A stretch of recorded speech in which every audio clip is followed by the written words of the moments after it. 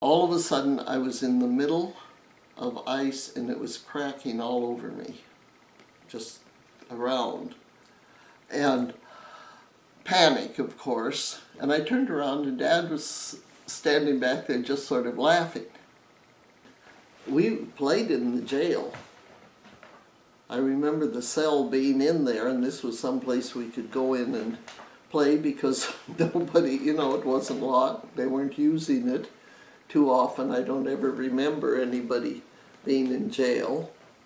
Reen finally found them up in the girls' locker room crying because they were just sure that that dance had been a sin and God had punished them by turning the lights out.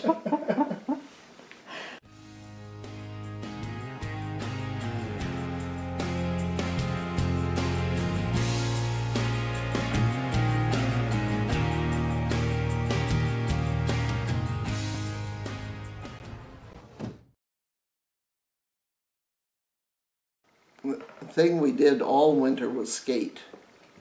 Just as soon as the ice froze, we were someplace. And every time I drive by the Balky Slough now, you know which one it is? The one by Biles. Right. That was the earliest skating place because it wasn't deep and it would freeze. In fact, that's where my dad took me when he taught me to go in and out of skids when I was driving. Oh. And I remember one of my grandsons being absolutely, you know, if you go like that and give a gas with a little turn, you can do a fast around. And I pulled that. I don't know which one it was, but I was out here and wanted to turn around fast, and he was a little surprised. That wasn't something Grandma did. So how old were you when you learned how to drive? I was 9 years old when I first started driving. And I started on this lane right out here, coming down from the highway, because my dad had a beautiful registered German short-haired pointer that somebody had given him, and he wanted to train for hunting. Did he have a name, the dog? Dotsy. But he would stop up there, and he and the dog would come all the way down to the corner here, and then he would stand in the middle of the road and wave at me to come. But I had been there long enough, and after I learned fast, I always had a book with me in the car, so I had my head in the book when he is trying to get me to drive down, but after he had to walk all the way back up once, I didn't pull that one again. But I remember that is when I will say I learned to drive. I'm sure I'd had a little more, well, like any of your kids now, you're behind the wheel by the time you're 4 or 5 years old. But that was my official driving all by myself. It wasn't in his mind that I would mess up this whole lesson with a book. So did he hunt with that dog? Yeah. And a shotgun and bird hunting? Yeah. We lived, I still like canned pheasant breast. Oh? He would bring the birds in. I don't remember Mother ever being too enthused about cleaning them. But she would fry the wings and the legs and the parts beside, but she would can those breasts. And they had just an unforgettable flavor. And then when she served them later, were they soup or what were they? Well, she'd take them out and I think probably a cream. She would cut the chicken up, although I remember these pieces of chicken breast. So they may have just been a treat. I don't know how many pheasant breast you could get into 1 quart jar, but she did it. But we lived on the fried pheasant legs all fall. were people raising and releasing and stalking the pheasants, or was there just a good population around? Oh, there was a good population. I remember going someplace, and I think it was probably down around Juneburg Bridge. And we drove up, and there weren't leaves on the trees, but we drove up, and the branches were thick. Pheasants just lined up on every branch in that whole area, and I'm sure my mind is just bigger than it actually was, but it was so surprising to see so many pheasant up in trees. Yeah, and it's a really weird year for pheasants this year because the males are already out fighting. I almost ran over two of them in the middle of your road coming down here. These are the younger ones. There's a difference in when they were the first hatch gone or killed, maybe froze last spring, something. It's a different timing. Yeah. And I don't know whether these are first or second, but they're here. But we hunted. And of course, he loved coming out to the ranch, doing anything out here. So back to the ice skating. So the first ice skating in the fall was on the slough. I remember the year I went to school in Great Falls. I came home Thanksgiving, and we went skating there then because the river wasn't deep enough. But I got onto the ice skating when we were talking about Stella Jean. One of our family stories, which I didn't intend to go into here so much, was that Georgia would come out and go skating. And Dad loved to skate too. And she wanted to stay there a little longer. And he was coming up the river hill when he looked back, and she had gone through the ice on one of the ice harvest holes, which weren't as thick as the other. And he got back down there in time to get her out. That's scary. Which is just one of the things that could happen. We usually skated on the river. We loved skating on the river. And I remember scooping snow off the ice, but I remember everybody, almost every day, went down and scooped it off the ice. And it was good skating. They put in skating rinks between the road and the school hill. That whole area was a skating rink, and that, I think, is where by high school, they had a rink up there instead of depending completely on the river for it. The river was not always too smooth. Has that area down by the river, has that always been a park, kind of? Well, there's never been anything else really down there? No. However, it wasn't always in quite the same place. But we would go, they eventually put up some floodlights down there. I'm not sure exactly why, but evidently skating in the dark wasn't what the parents felt our teenagers should be doing. And then you mentioned here skating on Beaver Creek. Well, that was when I would go out and stay with Darlene at Albert Nelson's place.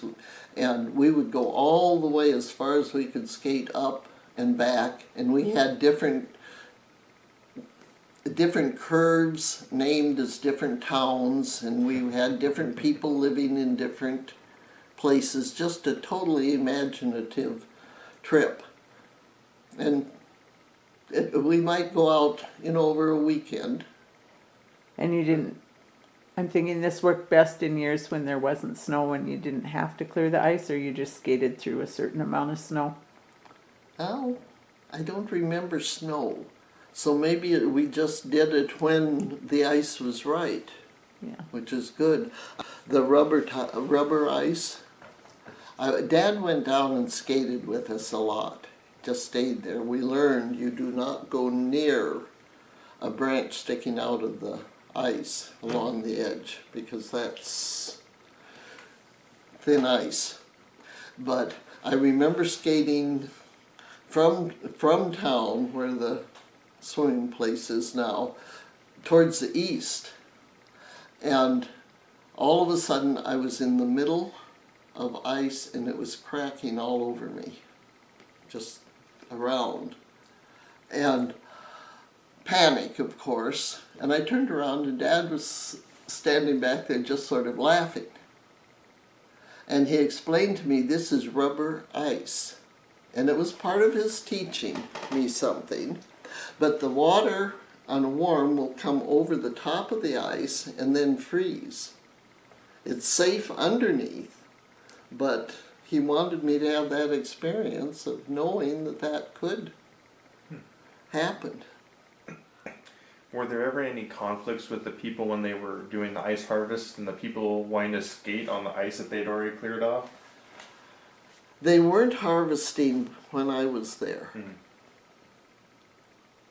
So I would have been skating, well, after I was 10 years old when the Second World War started. And I had been in Minnesota in school for the first and second grade. So the third grade, from the third grade to through the sixth grade, I always considered my childhood years. Everything else was separated by, at that time and point, I was in Hinsdale. So the third grade through the sixth grade, did people still have ice boxes instead of electric refrigerators? Oh yes, all summers.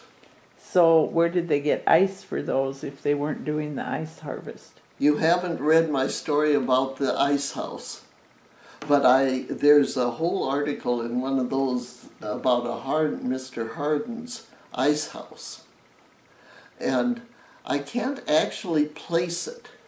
It was someplace south of the Chester Hotel, up in there. But the picture here shows it a full building. I always thought it was just a roof, but because we kind of climbed on the roof up there. But that I have all written up. But no, there wasn't any ice harvesting really. Well, there had to have been, because we sure ate a lot of ice. So did people buy ice from Yes. him? Yes, it was a business. He ran a truck, bought gas for the ice, and had his regular route. Which you used to follow the truck on your bicycles? Oh, we did, but that's all written down. Okay. These other games, kick the can and Annie over. Those games were played, and I suppose that would have been after we moved up to uptown. But the sidewalks, the first sidewalks I remember are all the wooden ones. Mm-hmm. Like the wooden one that I love seeing at the Legion Park now. That was every place, all the way from by our house. But the area in there, the fire hall was right there. But the area in there was a play area. And then going back from there towards the Chester Hotel was the jail. And the jail building now is the water building. Although the jail cell is down at the museum. Mm-hmm. And we played in the jail. I remember the cell being in there, and this was someplace we could go in and play because nobody, it wasn't locked. They weren't using it too often. I don't ever remember anybody being in jail.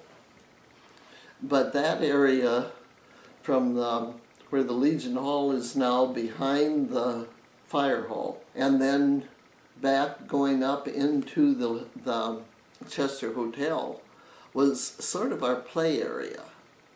And from twilight to after dark, all the big kids would come there to play. But I was grade school, there was a big distinction. And in the Annie Over game, you ran and tried to catch somebody, but everybody got to run off.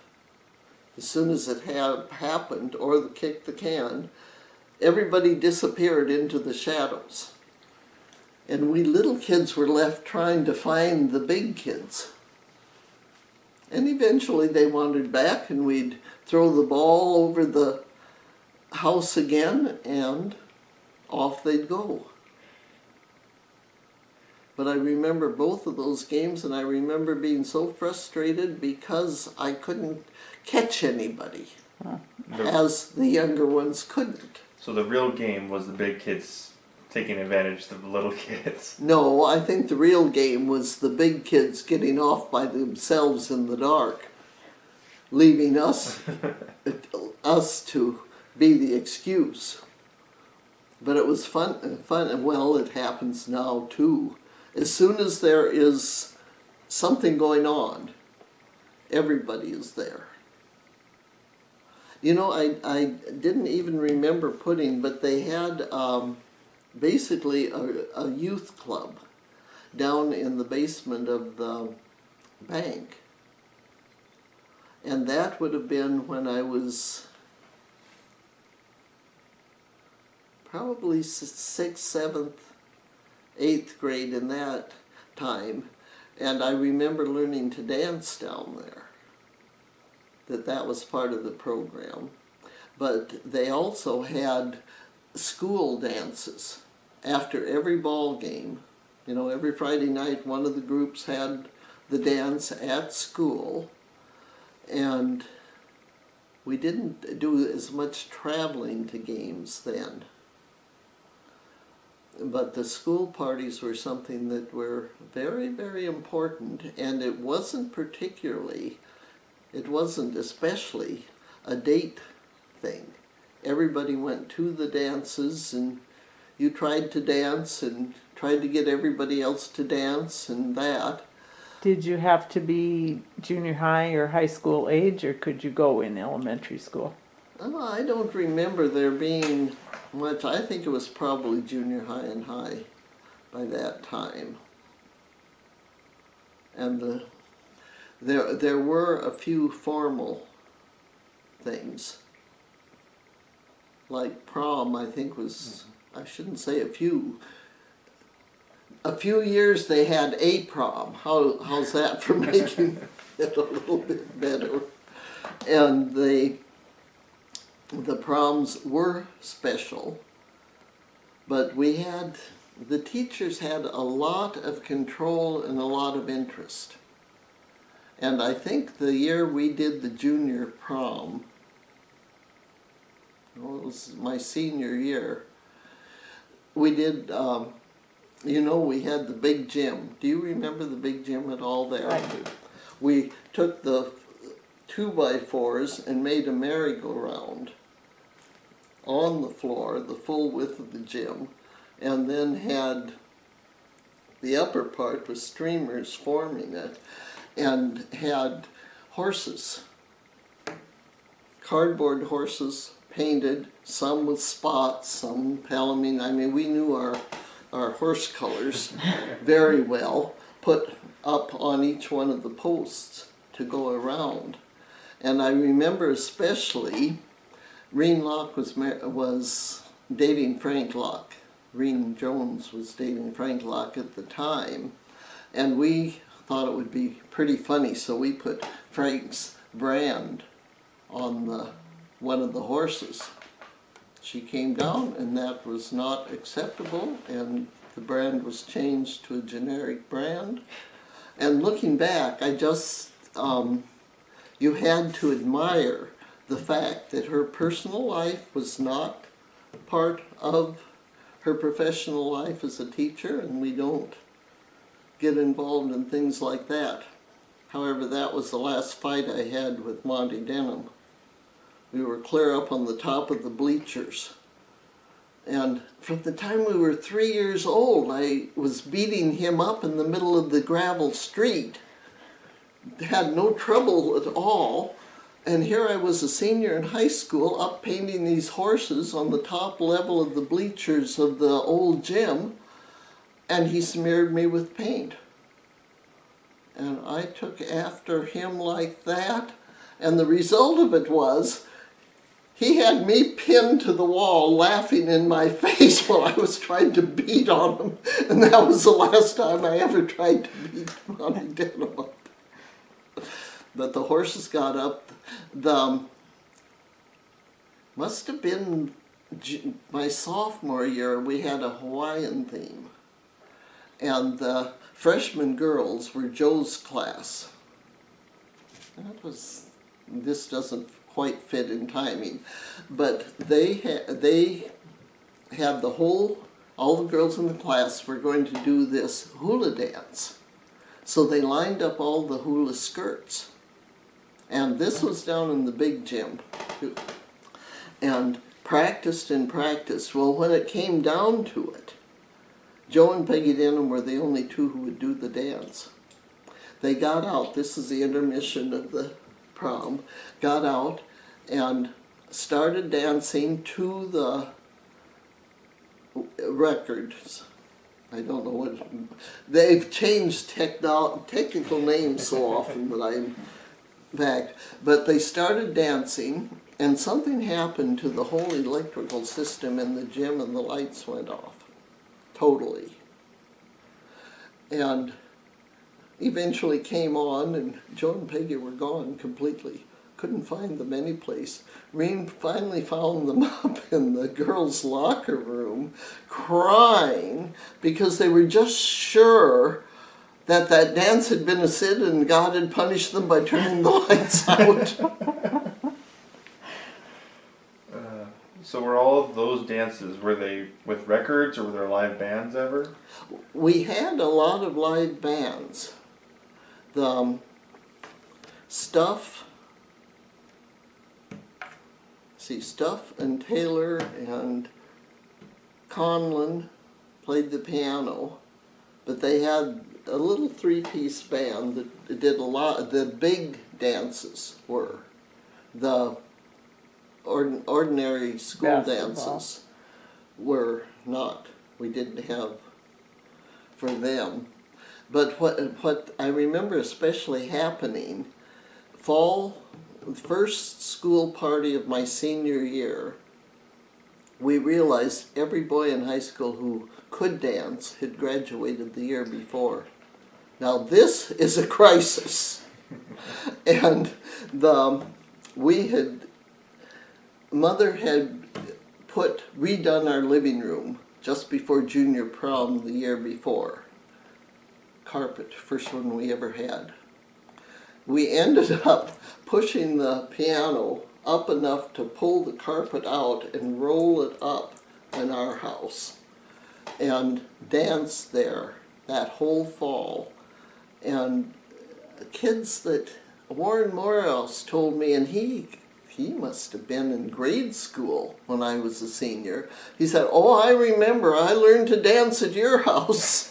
But it was just out of necessity. If we were going to have school parties, we had to have dancers, and some of them were great. Buckshot Amistoy had that music, and Frank Hopwood had just really good rhythm to dance, but all of those kids learned to dance.